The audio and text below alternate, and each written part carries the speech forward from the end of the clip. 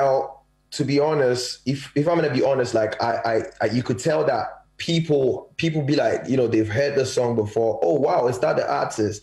And even after the performance, like I had loads of people like come up to us like at the backstage, like they literally came to take photos and even network with us.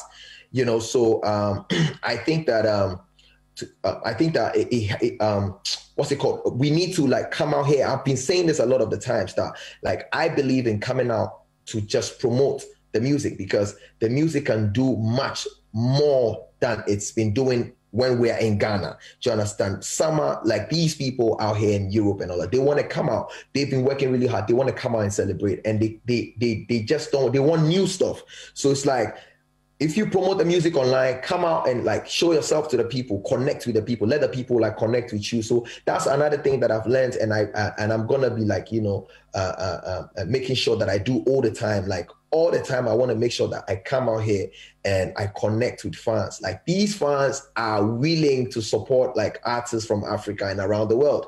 Only if we also avail ourselves to, perform to them and, be intimate with these people. So I think it's one thing that I've also learned that I want to share